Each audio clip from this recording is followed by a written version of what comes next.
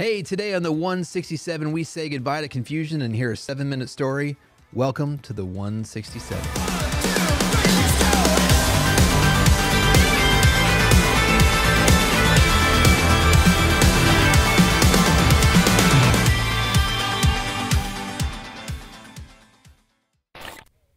Hey, welcome to the 167. This week, I am joined live and in person by Pastor Rick George. Yes, not in bed or laying you couldn't see me last week. She had no idea. I was just going to say on the phone, but now I'm wondering if you were in bed. Well, it wasn't. And with us always with his hair flowing in the breeze, Yeah, that's Pastor Jake Reeves. courtesy. I came home last night and Penny decided to brush my hair. She really wanted to. What do you use on that, like mane and tail? Both Sarah and I got our hairs brushed, and it was huge. Because neither of our hair responds well to brushing. It just turns into a Oh, giant poof. Looks like an 80s concert. Yeah, exactly. So They have scissors for that. they do.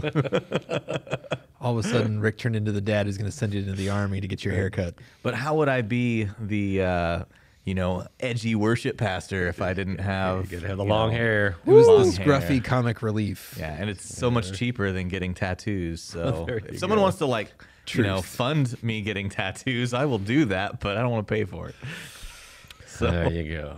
I'm just working on my permanent shirt, ooh, nice.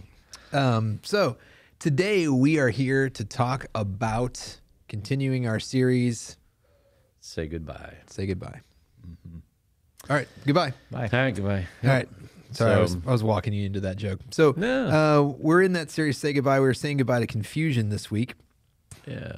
So I just wanted to start off by asking you guys, what is something that you feel like you are constantly confused by, or a story of when you were very, very confused? Constantly confused by Consistently, constantly, continuously. I'll go back a ways. To the hip hop scene. Of a time when I was confused. You've heard me talk about it before, but I was on staff at a church as the associate pastor, had gone on vacation, felt like I heard God speak to me in that moment to say that I was going to be a senior pastor.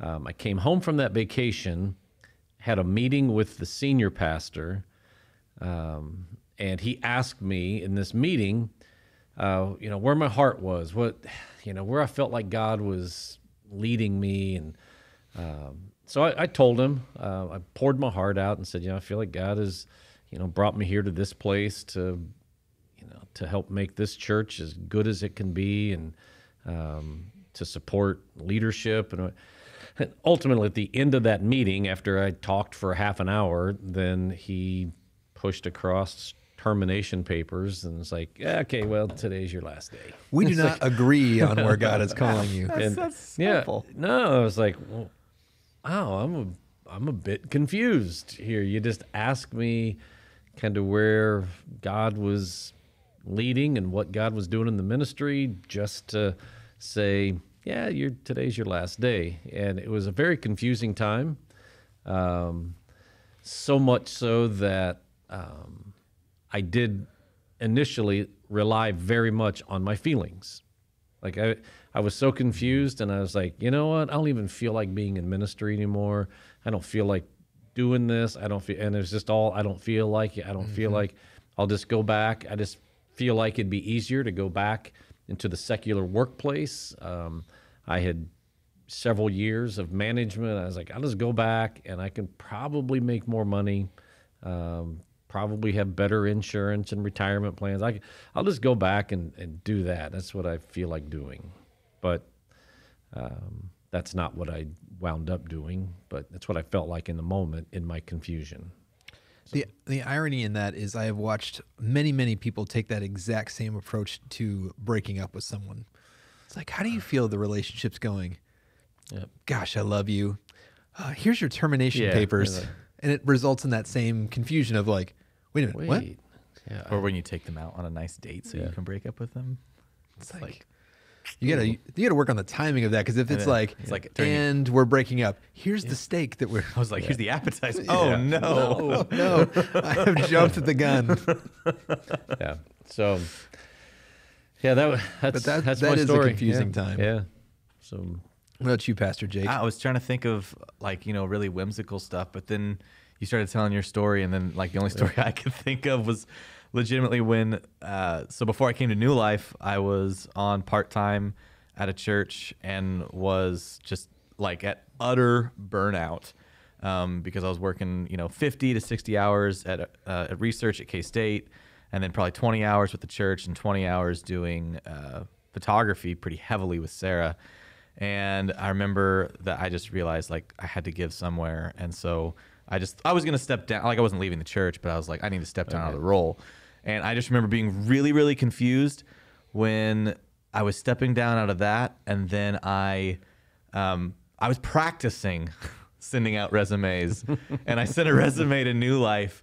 And wait a minute, we were a practice resume. then you guys, It's a practice run, man. you started pursuing, and I'm like, oh wait, this is a thing. And I was really confused at what God was doing, because I'm like, no, I'm in a place of burnout. I'm supposed to be done, but instead, I was having to step into full-time ministry, and like God protected me, He restored me, and like it was good. But I was super confused, like in the moment, and it was a weird thing to communicate to people, because they're like, wait, you said you were burning out. Why are you going deeper into ministry? And it's like, yeah, but because I was able to come here, I was able to offload my full-time job at K-State and kind of consolidate. Well, just hearing that story makes me feel a lot better, because this is just a practice hiring. It was a practice resume. Makes me feel a lot better than 5 years of practice. 5 years of practice.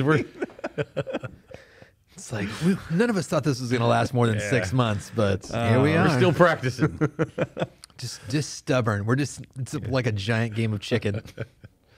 No, I was same thing. Like now I'm like, oh, I was just going to say something funny, but like now you guys are bearing your souls. We didn't mean to take it that way. It's kind of what happened, I know. Because we all know that you're in a constant state of confusion. Do you want to talk about I like honestly driving am. or something? Like, Yeah, like if you've ever gotten lost, maybe I'll and go- confused where you were. I'll go halfway. Are Okay. you right? Here we go. I talk to Chris about this all the time, and it's kind of a joke around our house. People are like, Lucas has one feeling.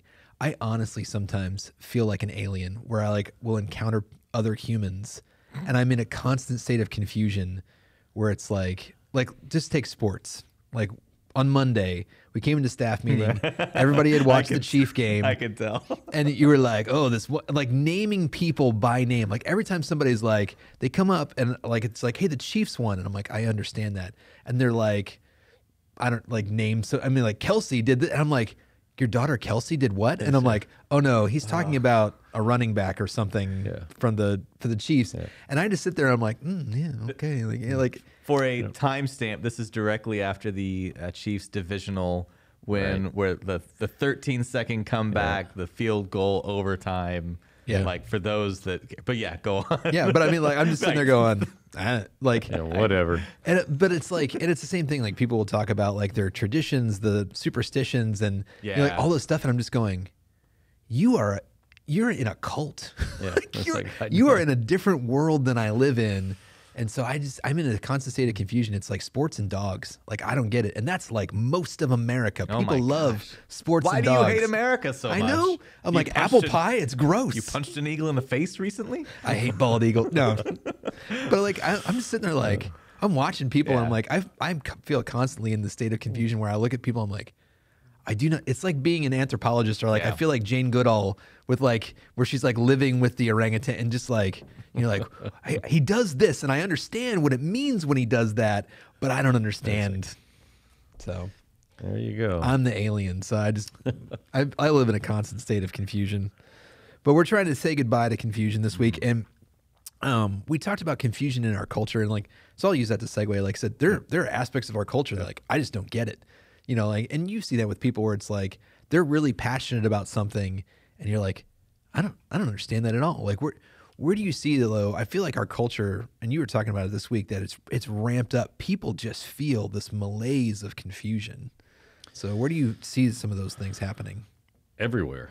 I mean, there is political confusion. I mean, it used to be like, oh yeah, you're Democrat, you're Republican. We don't always see, but now it's, well, we don't even care. We don't like each other. I will But, shank you. Yeah, you know? it's like there's just such a confusion around political beliefs. There's religious confusion, where again, we're just bombarded with all of the BS. Belief The belief system. system. The belief systems. It's like this You know, asterisk yeah. belief system. Yeah, and there's so many new belief systems that it's just confusing because it sounds, you know, like it. We've become so smart. We found a loophole, you know, in the Bible, and you know, here's what it really means, you know, and so it's confusing to try to figure out, is that real? Is that really what God's word says? So there's some, you know, theological confusion.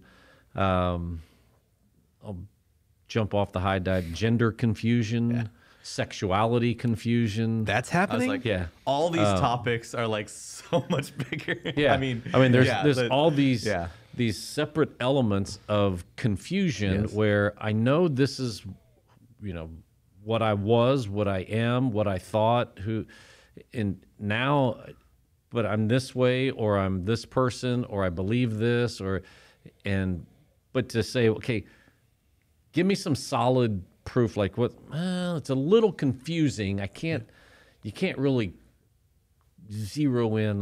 But see, and this is the thing that I would contend that like parallel tracks that and then, like exacerbates it. I would even say is I think our language has especially become confused because of that. It's like instead of saying, like you said, like if we're talking about transgenderism or whatever, it's just like instead of going, oh, this person is a biological man who is confused about that, going, and then we make up a term, we invent new language, like even to the point where like I've watched people kind of debate each other on the transgender issue, and the most effective thing I've seen is somebody just walks up and goes, define a woman. And it's like, because if you can't say, Shania Twain. yeah, man, she sorry. feels like a woman. No, but I mean, if you can't say it's somebody with ovaries that has reproductive systems, but and it's like, if it's just femininity, it's like, well, no, men can be feminine. Well, it's long hair. Well, no, you can have long hair. It's like there's nothing that defines the word. Yeah. And so it's the same thing with theology and, like I said, it's like, well, if we bend this word, if we twist this word, or even like I asked my girls about this with science, where I'm like, you know, they'll say, well, you know, this part of the cell is the cytoplasm, and I'm like, great, what is that? And they're like, what do you mean it's the cytoplasm? I'm like, read the next paragraph. It's like scientists have no idea what this is or what it does. Yeah. But we gave it a label, Yeah. therefore we sound really smart. And then it's like if you push them on it, it's like, well, we don't really know. Yeah. So so when you ask, you know, where do we, you know, where's the biggest, greatest area of confusion? I don't. Everything, everywhere. I'm It just- confused as to what. Yeah, it just is everywhere. It's consuming. Anything that you're like really targeting. No, not really targeting. I mean, the thing that popped into my head, but we went off the deep end, so I Yeah. feel like this is like waiting back. Is I mean, even in things like life aspirations and stuff, people are confused in they think that you can literally have it all. That you can that you know it doesn't matter. Like there is a give and take, obviously. You know, if you're not home, then that's an impact that's going to happen on kids and stuff. And so it is like that is one of those, you know, confusing things where it's like, well, no, you can literally have everything that you want. You can, but you're probably going to burn out. I mean, like humans were not made for that type of rhythm. And it's also why, you know, we've had the family structure where there's support and ebb and flow and stuff like that. But Yeah, I've said that before, I think, but my dad used to beat that into my brother and I's skulls when we were little. Is it says if you say yes to one thing, you're saying no to something else. Yeah. But we're trying to say yes to absolutely everything. right. And then when in the end, then when you can't have it all, then why? And Yeah, it creates now I'm discontentment. confused because, you know, I was told I could have whatever I wanted. Well, it adds to those feelings of anxiety and depression because it's like, well, am I doing something that I can't get this? Yeah. But like even that, so like one of the things that you were talking about this past Sunday is you were talking about the voices that we listen to. Like, so even there I'm going, my dad says this. But you brought up the fact that you said like a lot of confusion, it comes by listening to too many voices. And so I was just like, can you elaborate on that? Like, what is the voice or voices that you think are worthwhile? Like, do we just go into tunnel vision then, or like where should we look for some of those voices of truth? Well, okay, so the biblical basis is, in the abundance of words, sin is not lacking. Okay, so on a personal level, the more you talk, the more likely you are to sin.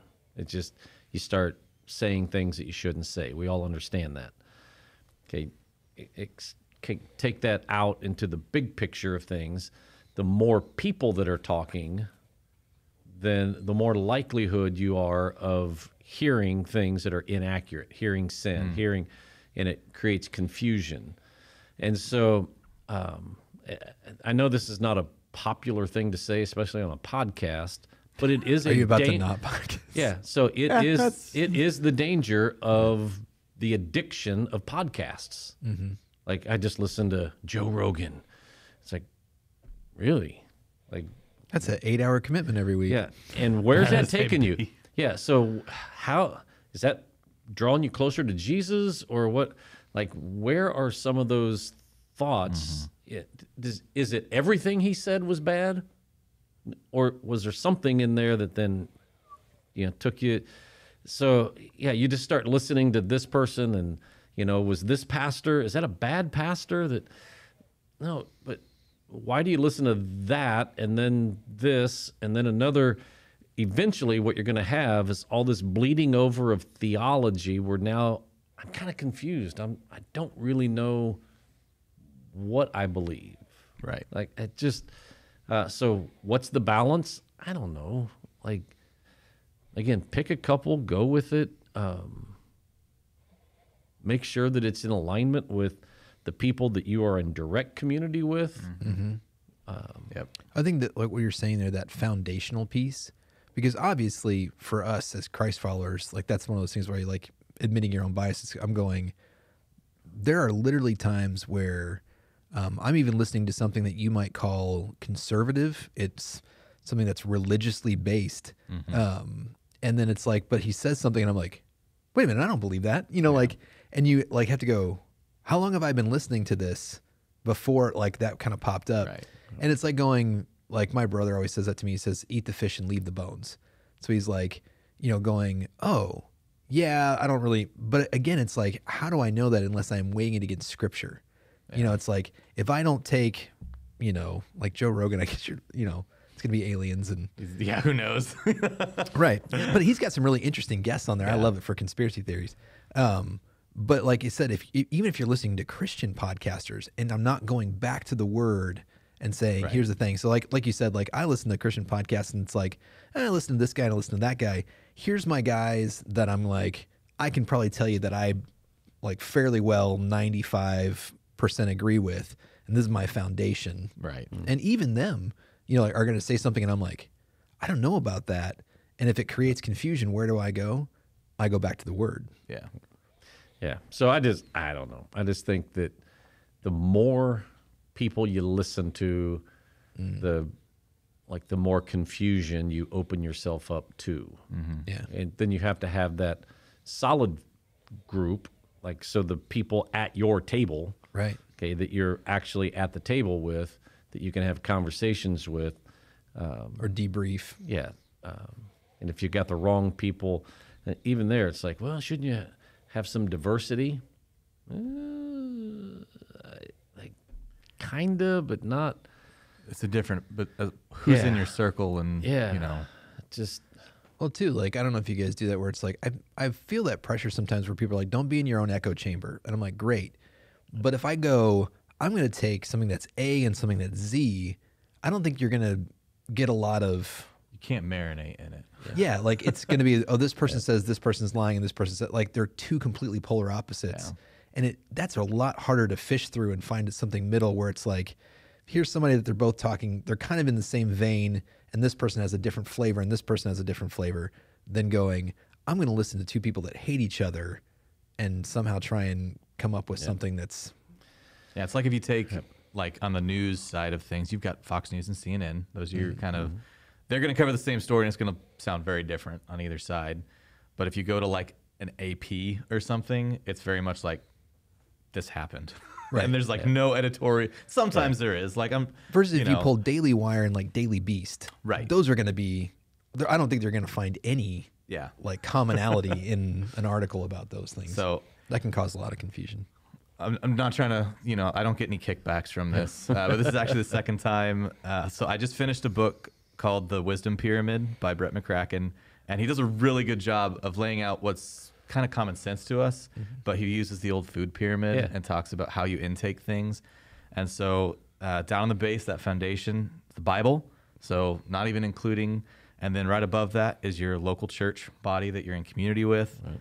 Then it goes to actually nature, because nature tells of God's glory. What can you observe? Yeah, and then it goes to books, and he gives a whole explanation of why books are more substantial than everything else, reading classics along with new and stuff like that. Then beauty, which is like art and stuff like that. And on the tip top, the same place sugar goes, is the internet. Yeah. and he says you shouldn't throw it out because the internet's there, and there are some wonderful gems out there. But a lot of us know that, like, I should spend time in my faith community and scripture. But I don't know. It was it's That's just good. But again, in our culture, because of the internet, and I love the accessibility of information on there, and it's so easy, that becomes the go-to. Like, I'll just, what does this person say about it? Like, what's the hot take? And so I listen to that and think, that's what I believe. It's like, well, how did you get there? Well, I don't know. Isn't that what so and so preached, or that pastor? Like, that's Well, if you're not critically thinking, a lot of times it's our tendency to just accept what we're hearing as truth. Yeah, right.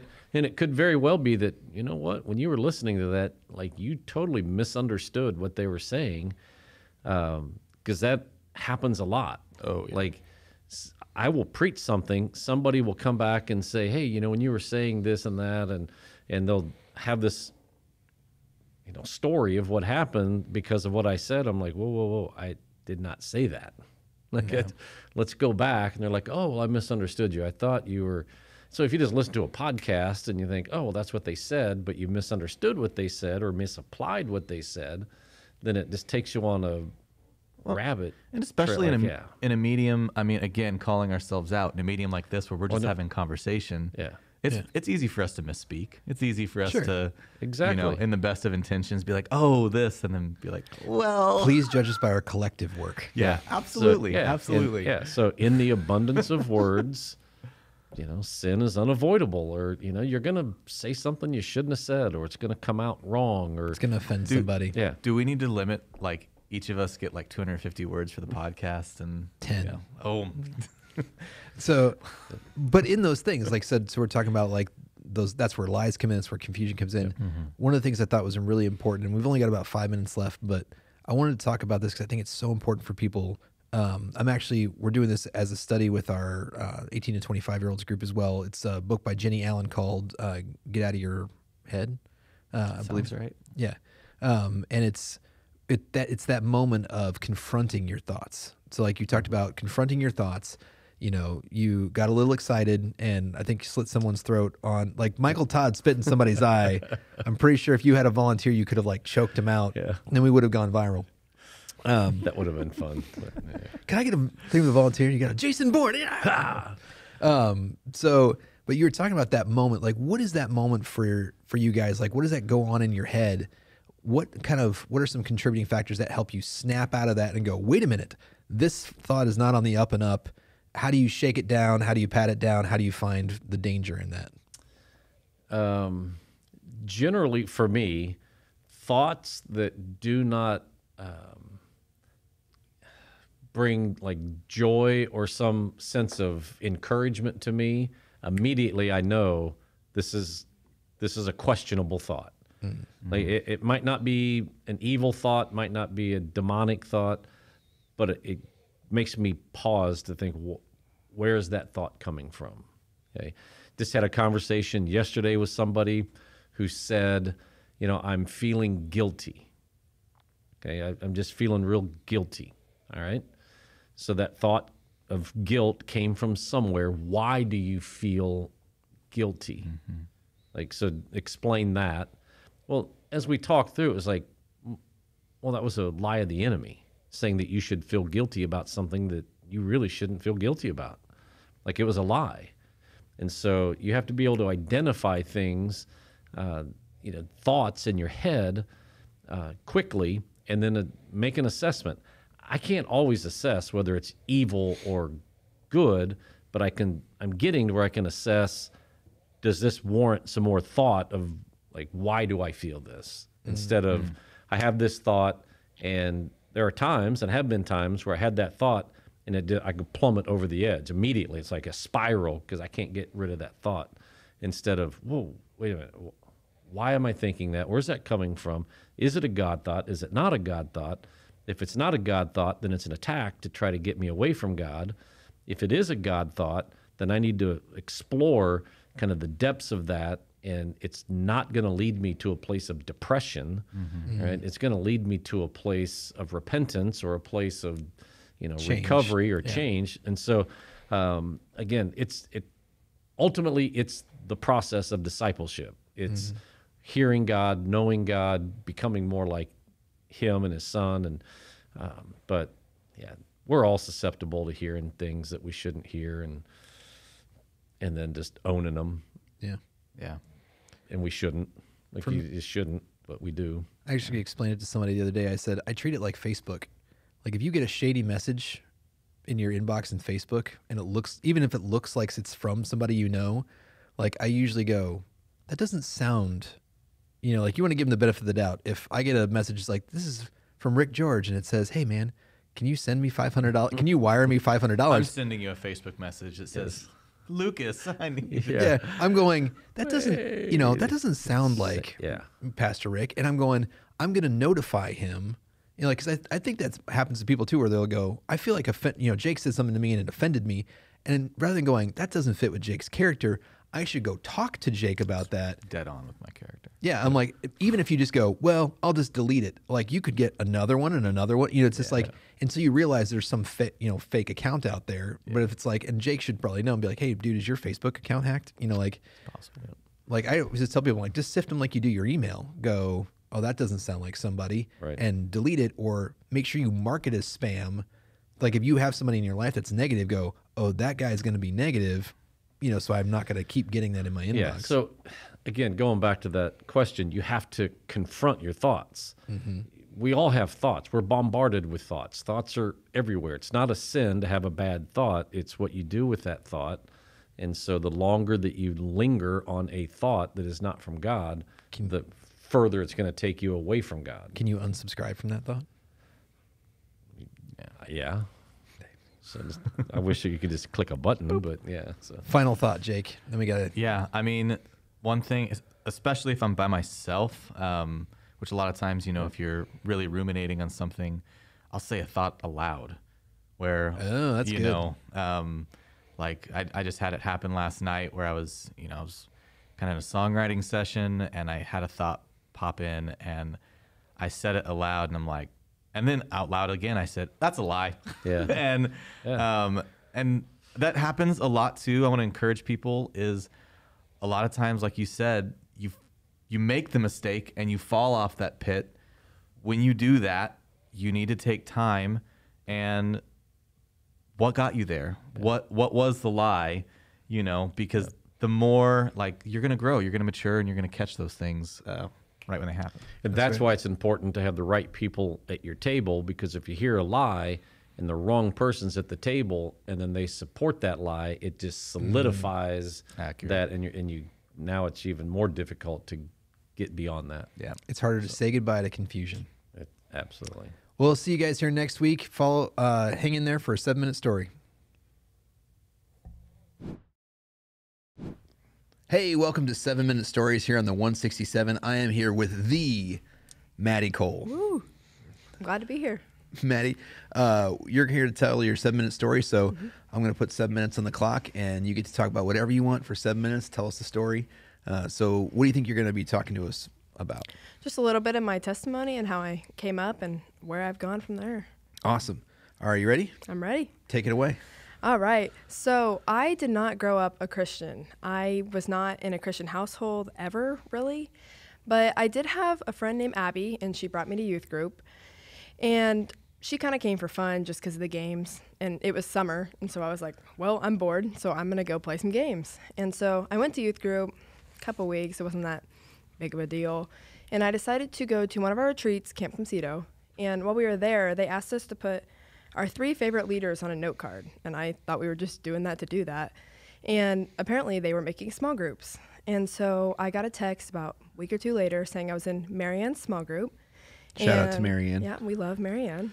I got put into her group, and she's actually been the greatest leader in my life. She's like mentored me through all of this. So yes, another shout out to Marianne. But we had to read this book, and we had to do like homework throughout the week. And for some reason, I actually had to drive to do it. And so I started doing the homework, and she started helping me learn how to dig into the word better and to just do more into knowing Jesus. And I believe that was such a God thing, because if I would have known I was signing up for a small group, I would have never signed up for a small group. And so I got to doing that. And whenever I find something I have an interest in, I take it and I run. I don't do anything half-heartedly. So I took this interest, and I just found everything I could do to grow in my relationship with Jesus.